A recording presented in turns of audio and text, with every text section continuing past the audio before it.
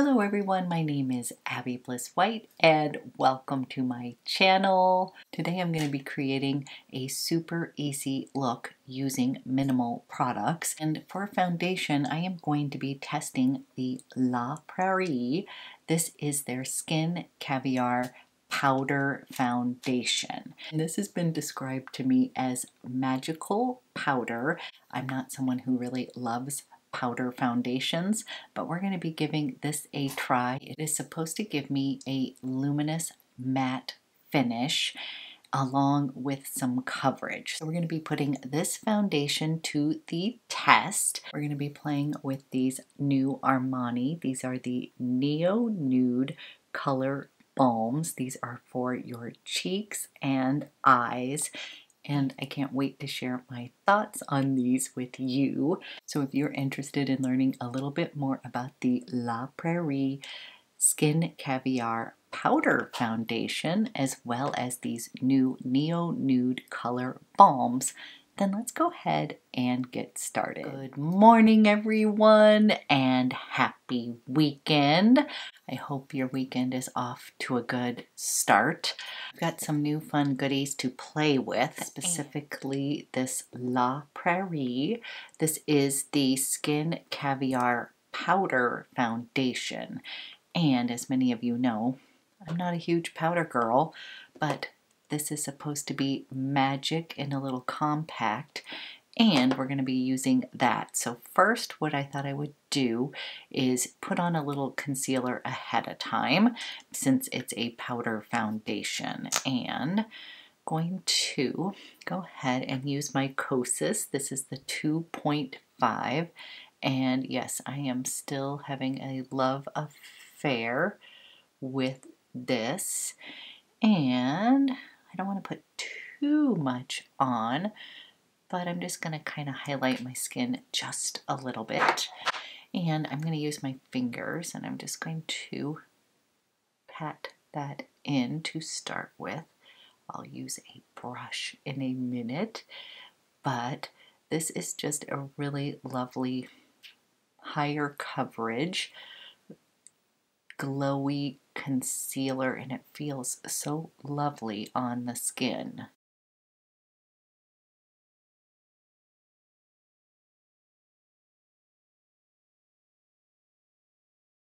Okay, so I put a little bit of that concealer on my skin, brightening up underneath the eyes, and then we're going to be using this La Prairie. This is the Skin Caviar powder foundation. So the La Prairie Skin Caviar Concealer Foundation has been a long time fave, and I was recently introduced to the La Prairie Skin Caviar powder foundation. And as many of you know, I'm not a huge powder girl, and I was told that this is a magical powder foundation that you can just kind of press and roll into the skin, actually get some coverage, and that it will provide a luminous matte finish. So that was very intriguing, because lately I've just been wanting simple makeup. So it comes in a very nice, pretty compact. So this compact has 2 mirrors. You get one magnified mirror and then one regular mirror. So that was a nice little touch, and this is fantastic for travel when you want quick and simple makeup. Now I did go ahead and pick up the La Prairie foundation brush. This is a nice, soft, dense powder brush, kabuki style domed brush, and you certainly can use your own synthetic dome kind of kabuki brush, but we're going to use the full technique with the brush and the powder. Now I picked this up in Creme Peche, and this color is described as light with neutral undertones, and that is the one thing I would say is the La Prairie color selection is quite limited. We'll see how this color works. Pulling you in just a bit. So what you do is you take the brush and you're going to put some powder on here. You don't want to tap it off. What you want to do is you want to press and roll this into your skin because this is actually a foundation. So we're going to press and roll this on to the skin.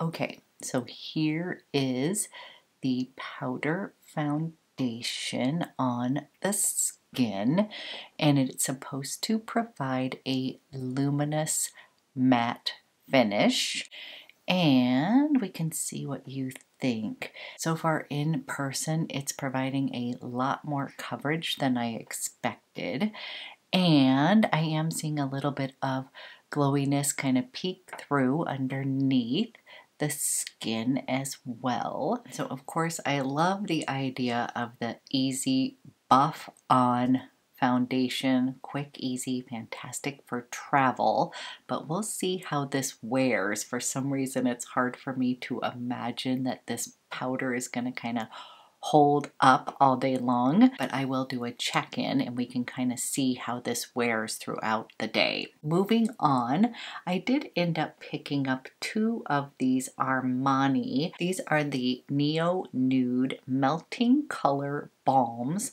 and these are for cheeks and eyes. So I picked up two of these. I love the cases here. I think they're so adorable. This one's in 20, cool brown, and then I have number 50 in mauve.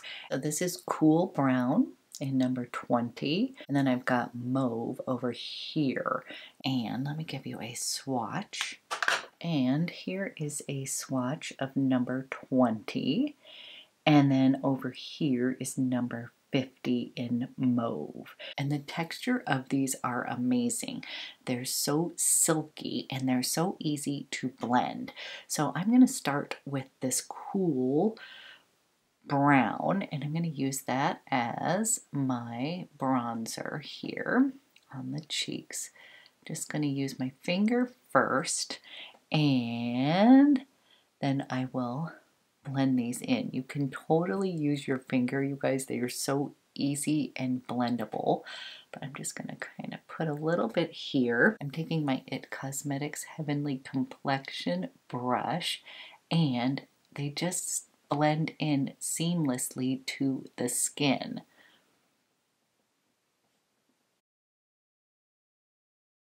Isn't that so pretty on the skin?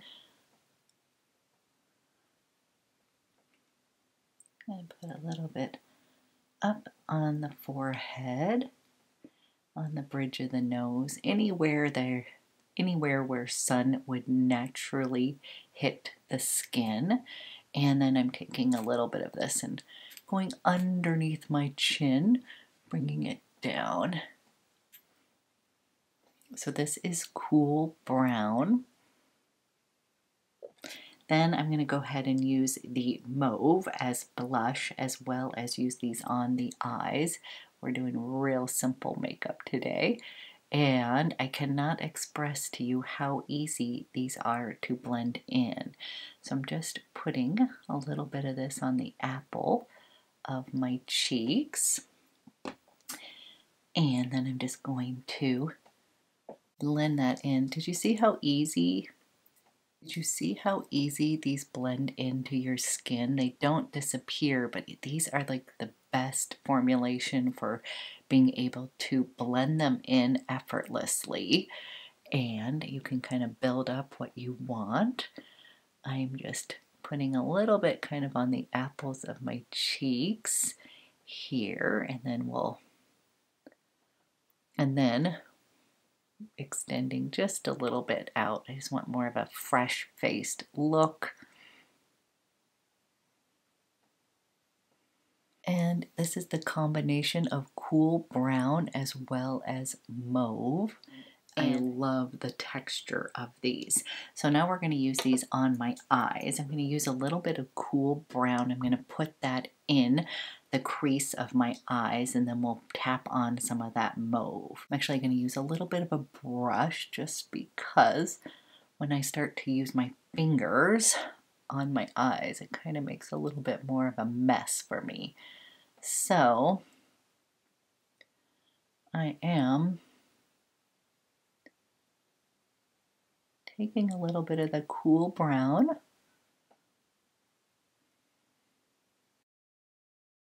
and placing that in the crease and just kind of on the lid as well.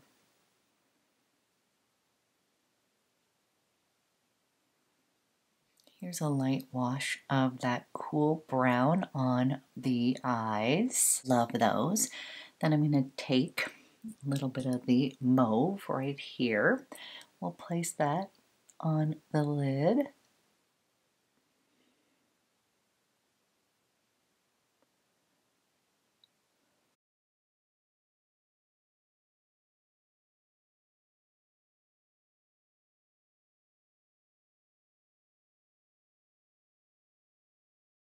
Okay, I'm going to take a little bit of this cool brown. I'm using this brush. This is BK Beauty, and this is brush 204. Just taking a little bit of this cool brown, and I'm going to just run a little bit underneath my lash line.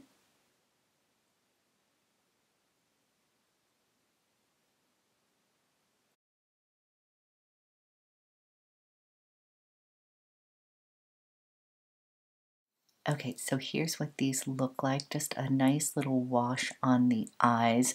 Really super simple, and I cannot get over the texture of these balms because they truly come on creamy and buttery, and then they finish like a powder. So seriously loving these to the point where I want to get a few more colors. That's how much I love the texture and the ease of these. So if you picked any of these up, let me know what colors you got because I'm absolutely loving the texture of these. Okay, I'm going to put a little eyeliner on the top. I'm going to tight line with my favorite Chantecaille Luster Glide, and this one is in Slate.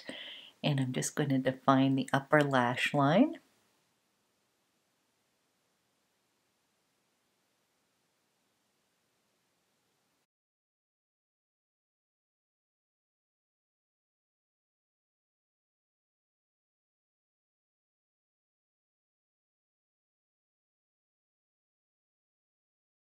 Then on the bottom lashes, I'm going to tightline the lower lash line with Brune Agape.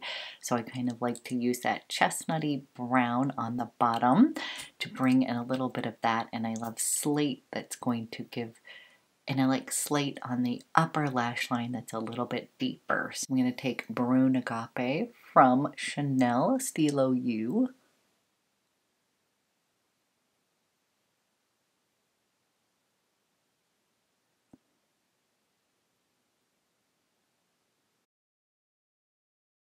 Okay, we have defined the eyes, and then of course I need to put on mascara, and today I'm going to be using the Tom Ford Extreme Mascara, and this one has the rather large brush, and I'm going to go ahead and coat the lashes.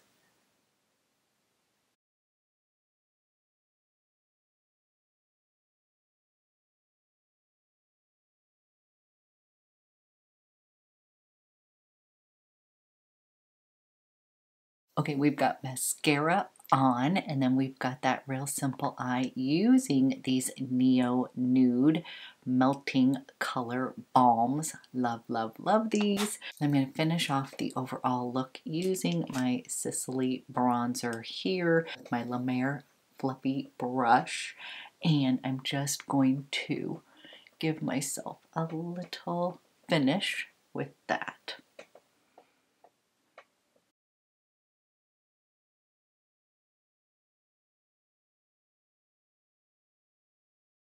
And then for lips, I pulled out an oldie but a goodie.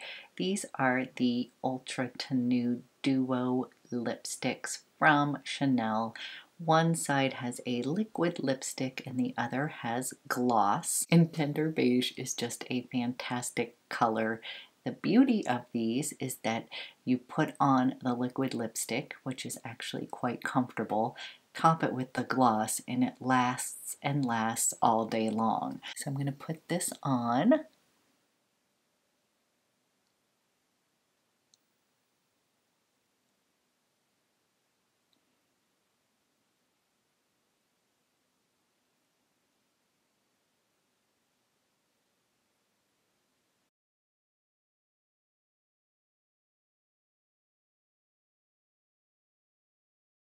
This is the first layer of Tender Beige, and you basically want to let it dry before you put on the gloss side. So while we're waiting for that to dry, I'm going to go ahead and put on my fragrance of the day.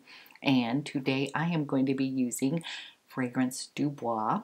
This is Santal Complete. This is a creamy sandalwood fragrance.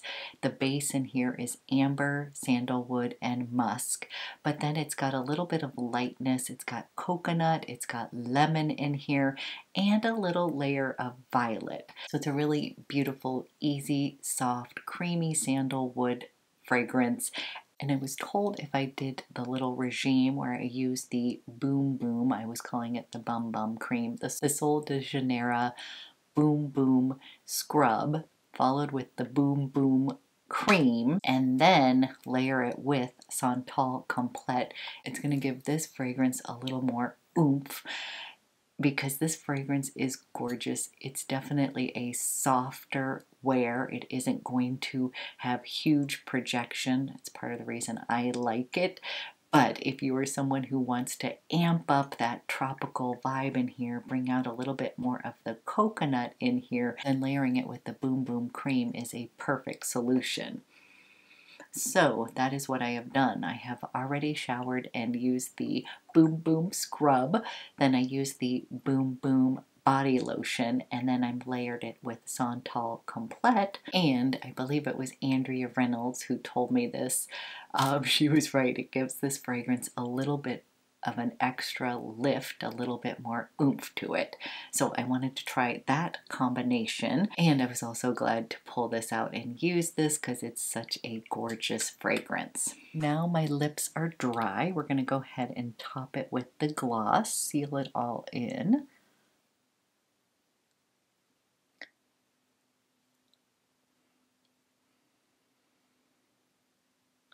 And this is Tender Beige. Okay guys, this is my final look of the day. I am going to do a check-in so we can see how this powder foundation is wearing. It's an expensive powder foundation, so you gotta love it. And my fear with this foundation is just that it's going to look dry and cakey. That is not the look I'm going for, but I do love the idea of a quick powder buff on kind of foundation, especially for travel. So this is what it looks like right now.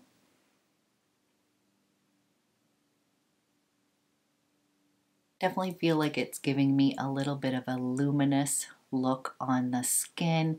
Does not look super dry or cakey. I will wear this for a bit and check in, and we will see if this is magical or not. So I am ready for the day. I'm gonna go run some errands. I will check back later, but I hope you guys are having a fabulous weekend, and I will be excited to see how this wears.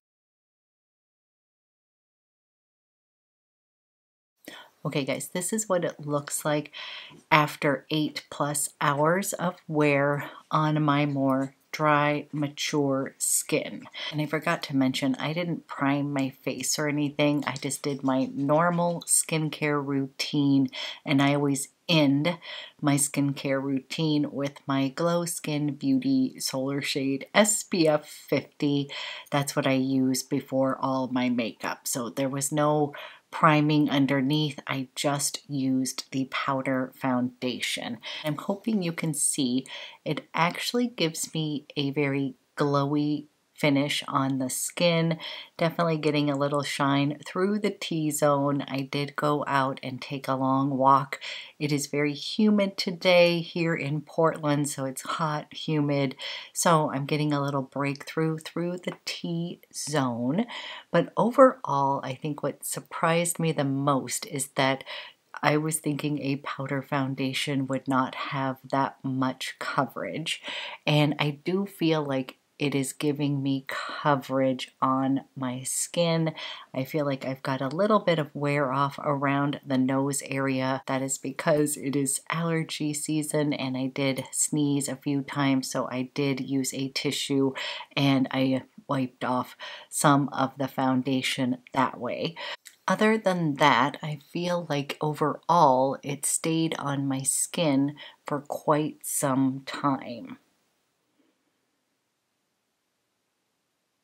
I think I will touch up just a little through the T-zone just to show you that I'm just going to kind of touch up around the nose where I wore it off. And I forgot to mention that it does come with its own little unique puff, because you can apply the powder with the puff in a rolling motion. So this technique is going to give more coverage. So you can build this up on your skin, but yes, this is a powder, and I don't know how much powder you're going to want to layer on. So I would recommend that you really buff this into the skin so that it is seamless. So far my thoughts on this La Prairie Skin Caviar powder foundation is that I'm pleasantly surprised. I'm not someone who gravitates towards powder foundations, but I absolutely love the ease of the application. So easy to put on. I think this is going to be fantastic to travel with. I was surprised that it had so much coverage and that it really did provide me with more of a luminous finish. It is described as a luminous matte, modern matte finish, and I would say that is definitely true. For those of you that love La Prairie products, it does include their cellular complex that's included or infused in this powder foundation. I definitely feel like that is the key, because I was really not expecting this to have such a luminous kind of glowy finish on the skin. It described this as being a cashmere finish, and I definitely feel like that is true. This feels like nothing on the skin. It definitely meshes with the skin and becomes one. If you were to see me up close, you would not detect that I'm wearing a bunch of makeup on my face. It kind of looks like skin, and the powder actually feels almost a bit creamy when you're applying it on the face. So it glides on very silky, but it has a creamy texture to it. So it's very interesting, and this is something that I would not gravitate towards normally because I barely even like to put powder on my face. But once I heard the words magic and luminous, I was like, we might as well give this a try. And I had been asked if I have a favorite powder foundation, and I literally had none. As far as the matching brush, this is very soft. I think it did a great job applying the product. Do I think you need to buy this with the foundation? Absolutely not. You probably have a very similar brush to this in your stash at a much lower price point, but I actually do really like the feel of it. Super soft, and it applied the product fantastic.